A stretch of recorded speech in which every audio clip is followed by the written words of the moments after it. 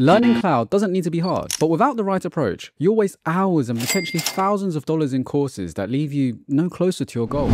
As someone who went from complete beginner to AWS cloud engineer at a top London bank, I understand the pain of self-learning cloud from scratch. The good news is, there's a way to make it a lot easier, and it's simpler than you might think. In this video, I'll reveal my 3-step framework for learning cloud in the most efficient way. But first, I need to explain the biggest challenge that makes learning cloud so hard, and there's a simple fix for it. So imagine two people. Let's call them Alex and Sam, who both want to become chefs. Alex buys every cookbook he can find, enrolls in online cooking courses, and spends months memorizing recipes and techniques. He can tell you the exact temperature at which proteins denature, but he rarely steps foot in an actual kitchen. Sam, on the other hand, takes a more practical approach. She starts by making simple dishes at home, gradually working her way up to more complex recipes. She volunteers at a local restaurant and learns from experienced chefs. When she encounters a problem or wants to improve a dish, she looks up specific information. Now, fast forward a year, and both Alex and Sam apply for jobs at a high-end restaurant. But when it comes to the practical cooking tests, Alex fumbles. He knows the theory behind everything, but his knife skills are clumsy and he struggles to manage multiple dishes at once. Sam, however, breezes through the practical test. Her techniques might not be perfect, but she adapts quickly and produces tasty, well-presented dishes. Although she can't recite a lot of facts, she demonstrates a solid understanding of all the fundamental areas of cooking. This highlights two different approaches to learning cloud. The academic way, like Alex's method, involves deep dives into theory and understanding all the details before practical application. The practical way, like Sam's, focuses on learning through doing. Now, I'm not saying the academic approach is totally useless, but for most people who just want to get a job in cloud or build some cool stuff, the practical route is going to be way more effective. Think about it like this. Say you wanted to learn a new language. Would you spend months memorizing a dictionary, or would you prefer to start practicing your skills? Maybe start speaking to people and writing things. Sure, you'll probably make a lot of mistakes at first, but you'd learn so much faster, and at the end of the day, the skills you gain will be a lot more useful. The truth is, the biggest thing that's probably making it hard for you to learn cloud is your approach. If you've been taking the academic way, you're making things way harder on yourself than it needs to be. But okay, some of you might already know this. The real question is, how do we actually start taking this practical approach? Well, follow this simple 3-step framework. But before we cover that, I'm currently building a step-by-step system designed to take you from zero experience to having an interview-ready portfolio of impressive AWS projects. You'll use Terraform to build these projects, then follow a simple blueprint to share them on your resume. You'll also receive personalized feedback on your project from a professional cloud engineer. If this sounds good to you, join the free waitlist at the link below and get early access with an exclusive discount. So step 1. You know, this kind of reminds me when I first started learning to cook. I was really excited to make all these fancy dishes I saw on TV. But when I actually got in the kitchen, I had no idea where to start. I'd try to make some complicated recipe with a million different ingredients, get overwhelmed and end up ordering takeaway instead. It wasn't until I scaled things back and started with simple dishes that I actually started to improve. I'd pick one new recipe each week, something challenging enough to teach me new skills, but not so hard that I'd give up halfway through. Over time, those small wins added up and I became a much better cook. Now, learning cloud is similar. It's easy to get overwhelmed by all the services and technologies out there, but the key is to start small with practical projects you actually care about. The absolute best way to learn cloud is to find a real problem you want to solve and then design a cloud solution to tackle that problem. Now, I get it. Coming up with project ideas can be hard, but here's something you can do. Pay attention to the small annoyances and problems you encounter in your day-to-day life. Maybe there's some task you have to do manually that could be automated, or maybe there's a process at work that's more complicated than it needs to be. For example, I recently read this blog post from Werner Vogels, the CTO of AWS. He was spending a lot of time in meetings and wanted a way to quickly get summaries of each one. So his team built a tool using AWS services to generate meeting summaries using AI. He took a real pain point from his daily life and used cloud tech to solve it. The key is to start with something that's challenging enough to stretch your skills, but not so huge that you get overwhelmed. Now, I know some of you are probably thinking, but I still have no idea what kind of project to build. Well, don't worry. If you're really stuck, there are some great project ideas out there already to get you started. One that I really like is the Cloud Resume Challenge. It's a semi-guided project that walks you through building a resume website using various cloud services. It's a great way to learn the basics. The cool thing is, as you work on these projects, you'll start to develop a sort of cloud mindset. You'll begin to see opportunities to use cloud services all around you. And that mindset is incredibly valuable in today's job market. Companies are always on the lookout for people who can identify business problems and come up with innovative solutions. As you work on these projects, you're also building up a portfolio of work to show potential employers. It's one thing to list a bunch of certifications on your resume. It's a whole other level to be able to point to actual working cloud solutions that you've built from the ground up. So don't get too hung up on finding the perfect project idea. The important thing right now is to just get started. But what do you do after you found something to build? Step 2. Okay, imagine you're in a kitchen, ready to create a 3-course meal. But where do you start? It's important to realize that you don't have to cook everything all at once. You can break this down into smaller, more manageable tasks. Maybe you start with the appetizer, focusing on each ingredient and each step of the recipe. Then move on to the main course and finally the dessert. Before you know it, you've created a whole meal, one dish at a time. This approach of breaking things down into smaller parts isn't just useful in the kitchen. It's a useful strategy for tackling cloud projects in general. This helps you learn more effectively. When you're working on smaller focused tasks, you can really dive deep into understanding each component and each task. So, how do you actually put this into practice? Well, follow this checklist. First, define your project's overall goal. What exactly are you trying to build or achieve? Next, break that goal down into major components or features. At this stage, it's helpful to think about what particular cloud services you want to use for each component. For example, if you need some kind of storage service, you may consider AWS S3. Each of these components will end up being a task that you have to do. Once you have your components, create an architecture diagram with the cloud services you want to use. This is like a map of your project, showing how all the different pieces fit together. Don't worry about making it perfect or look amazing. Let's look at a real-world example of this approach in action. Consider the meeting summarizer that I spoke about earlier that was built by Werner Vogel's team at AWS. First, they started by identifying the goal. Save people time by providing meeting summaries. Next, break that down into individual components and tasks. In this case, you would need a way to upload and store the audio file from meetings. This also needs to be transcribed into text. This text would need to be analyzed and summarized by some kind of Gen AI service. And finally, we need to get the text output. And this is all represented by this architecture diagram. Now, once you've done this, it's important to organize the tasks you've identified. This is where a Kanban board comes in handy. A Kanban board is a visual tool for managing tasks. You can use a physical board with sticky notes or an online tool like Trello or Asana. The basic setup is to have columns for to do, in progress, and done. You create a card or note for each task and move it through these columns as you work on it. Now, you might be thinking, I've spent all this time in planning a project, but haven't actually built anything yet. And that's fair. But all of this is important in giving you the motivation to actually complete the project. Also, it's something great you can refer to in job interviews if they ask about how you sort of break tasks down or structure your projects. But at this stage, it is time to move on to the most critical step, step 3. So here's the truth that you probably already know. If you want to get the most value out of your cloud projects, you've got to work on them consistently. It's not about pulling all-nighters or cramming for hours on end. It's about showing up day after day and putting in the work. So how do we make sure we stay consistent with our cloud projects? Well,